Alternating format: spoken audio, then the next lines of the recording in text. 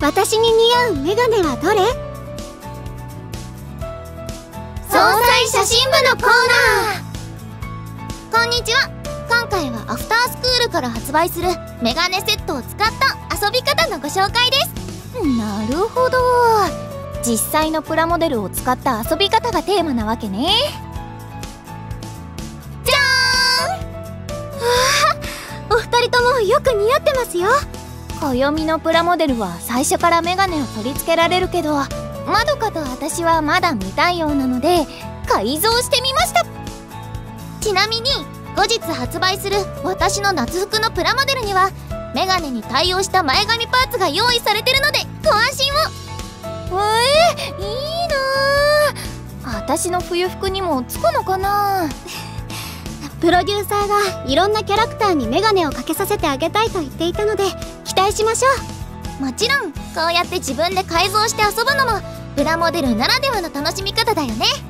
デザインナイフやヤスリを使って加工しないとだけど、こうして出来上がった姿を見ると自分だけのオリジナル感が出ていいよね。皆さんもぜひいろいろと楽しんでくださいね。そして今回はこのメガネセットにまつわるボイスドラマも用意しました。それではどうぞ。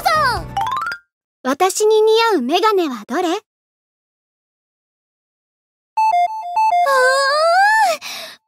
ネがいっぱい。暦、いいメガネ屋知ってるじゃん。すみません、付き合っていただいて。いいよ。で、どんなメガネを買うか決めてるの？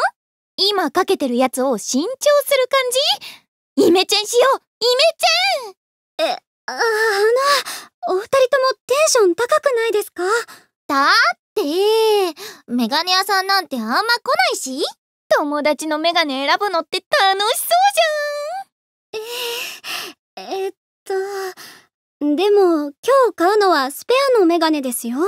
スペア？はい、今かけているのは少しドーッとした普段使いのメガネなんです。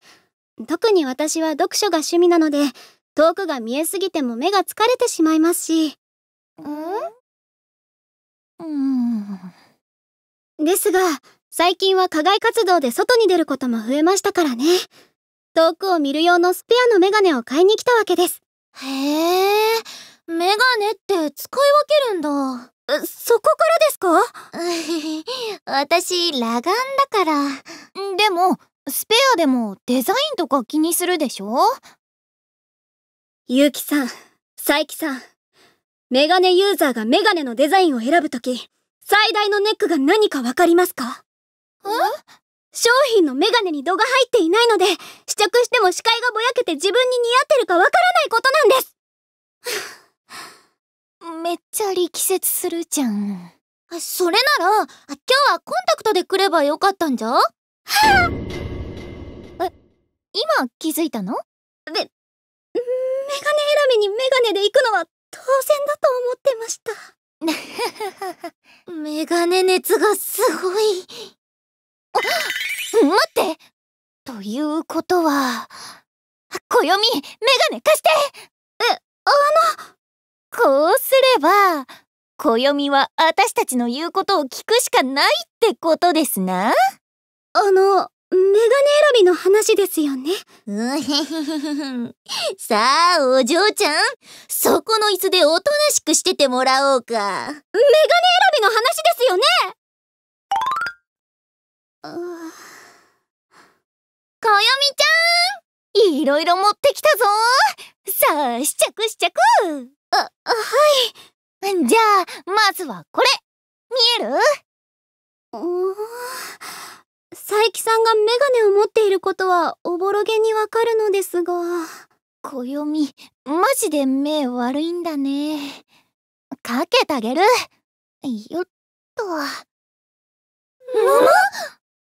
これはスクエアタイプですか？そう、私のチョイス。頭良さそう。ねえねえ、このセリフ言ってみて。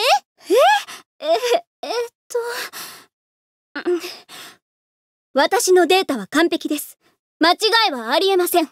メガネクイッ。ピンワン秘書だー。スーツ似合いそう。今どんな感じなんですか？次は私のおすすめだよ。こよみちゃん、じっとしててね。オーバルタイプですね。優しそうな感じにしてみました。どう？りつかちゃん。こんな彼女欲しい。何言ってるんですか？絶対尽くしてくれるじゃん。わかる。こよみ、メガネなら何でも似合うね。ありがとうございます。それで私は何を買えば。参考までにこれもかけてもらっていい？悪の女幹部だ。スポーツ用のバイザーですよね。すごい！これも似合っちゃうなんて。私、もっと見てくる。私も。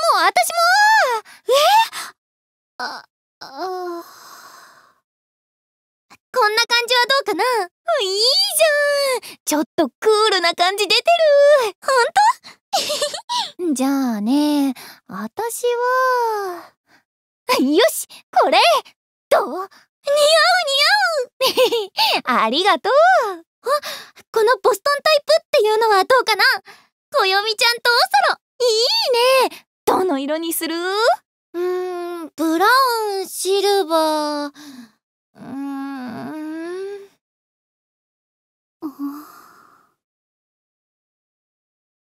悩むな。もう全部持ってっちゃえば？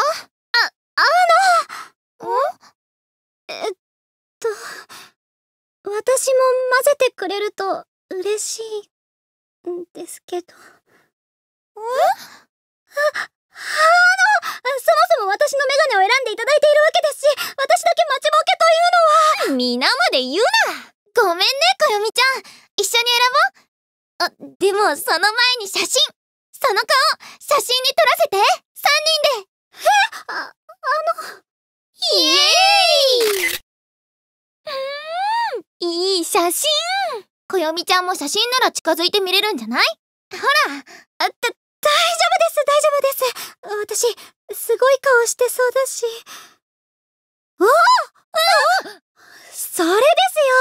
試着した姿を写真に撮れば、私でも見られるじゃないですか。その話？